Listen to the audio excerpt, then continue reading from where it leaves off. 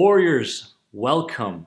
My friends, 99% of anxiety sufferers out in the world are going through specific patterns and habits that are causing them to stay stuck, that are causing them to follow a certain vocabulary within them, meaning coping, managing, and just getting through the day.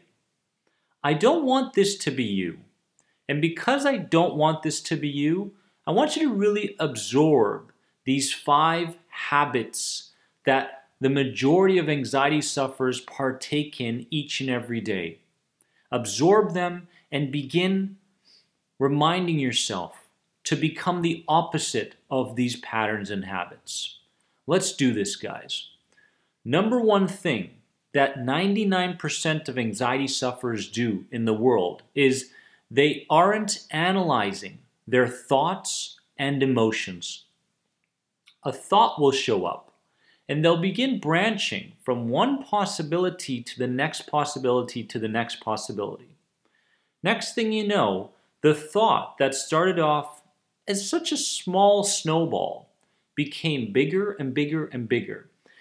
Now, as that snowball, that thought or that idea grows, the emotions start to take over. The limbic system in your brain starts to go, oh my goodness, yes, our interpretation of this specific situation is in fact a very threatening one. And all of a sudden the emotions get involved, and there's no analyzing whatsoever as to what is happening within that person. Because the majority of anxiety sufferers are highly instinctual, emotional. If I think it, it must be true. If I feel it, it must be debilitating or threatening or some kind of a threat to my survival in some way. So, we must utilize the most important word when it comes to anxiety recovery. You want to know what that is? That word is counter. When the thoughts show up, there must be a counter to that thought. When the emotions show up, there must be a counter to the perspective that your brain is taking in that moment.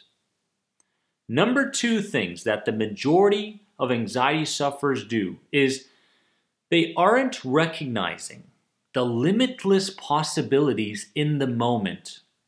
Very much narrow-minded, very much tunnel vision for the majority of anxiety sufferers in the world. Something happens, okay, how many options do I have? 1. And to a large extent, this is not their fault. Because when that survival brain kicks in, and when the fight, flight, or freeze response becomes activated, the emotions start to take over. We become instinctual. But that doesn't mean that the neocortex, the thinking brain, doesn't have a say in that moment. It does. The only problem is that it just hasn't been practiced enough. So here's what I want you to do. I want you to begin recognizing the limitless amount of possibilities to a given thought, to a given feeling, to a given situation going on around you. Wouldn't that open up your eyes and your heart to taking a new type of action in that moment? And isn't that action going to be studied and recorded by your subconscious? And your subconscious is going to go, well, what did we do last time we were in this situation? And it's going to remember the different action that you took. And it's going to go, yeah, we survived that. Let's do that again. All of a sudden, your life starts to change. And your life changes because you start to change. Because your self-concept starts to change. Very, very important. Number 3 is they aren't allowing themselves to feel bad. Instead, each and every time a negative feeling shows up, they beat themselves up so much. You know, they go, Wake up in the morning and I'm feeling pretty good, right? Things are okay. You know, I'll check my sensations. I'll check my thoughts. I don't have any negative thoughts right now. My sensations aren't present. Oh my goodness. Maybe it's gone. Maybe it's all gone. Maybe I'm turning into someone else. And then an hour goes by. And something unconsciously brings up the idea that, hey, it's again a threatening situation, or you should feel bad, so you do. And what starts to happen is the person, the anxiety sufferer, the majority of anxiety sufferers say, no, no, no, no, no, I can't feel bad, or else it's a bad day. It's a bad day. If I get a negative thought, it's a bad day. If I feel sad, it's a bad day. If I feel slightly anxious, it's a bad day. No, no, no, no, no. That's just a moment. It's not a bad day. It's not a bad week, month. It's not a bad life.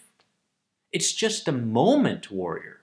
So keep it as a moment as long as you can recognize that it is a moment and that it is okay to feel bad from time to time. You're not perfect.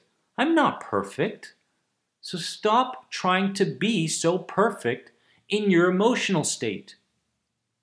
Number 4 is they aren't allowing themselves to have fun. I'm making a sandwich. What's fun about this? I'm sitting on the toilet. What's fun about this? I'm holding hands with my significant other. What's fun about this? I'm shooting some hoops, playing basketball. What's fun about this? No, no, no. What the majority of anxiety sufferers do is, what do I have to be concerned about in this moment? That's what they tell themselves. Because worry always seems to overtake enjoyment, fun, relaxation, peace, whatever it is. So I urge you today to, and this is very important, to allow yourself to have fun. Even though you were a child during your childhood and people in your life didn't allow you to enjoy your life, to enjoy the present moment, to feel that satisfaction and happiness. Although that may have been your childhood, it doesn't have to be your present and your future. Let's understand that. What's in the past is in the past. You have the ability to create any future you want. And let me tell you something. You will not be able to create that future that you desire until you start having more fun. It's very important. Number 5 thing that the majority of anxiety sufferers do is they aren't recognizing the great strides that they are making. Every single day, it's about how far I have to go, but it's never about how far I've come. Why is that the case? Can you imagine if each and every day you focused on all the beautiful baby steps that you're taking forward in your life? I'm putting in the effort. I'm listening to the Anxiety Guy content. I'm absorbing the information. I'm applying the information. I'm speaking the information. I'm teaching the information as best I can. Can you imagine what your life is going to be like then?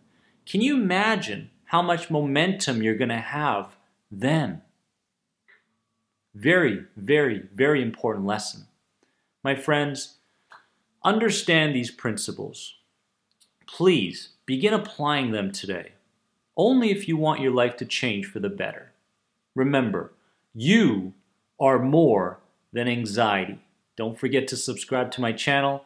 And if you have any questions on the End the Anxiety program, head on over to this website here. Have a wonderful day. You deserve it.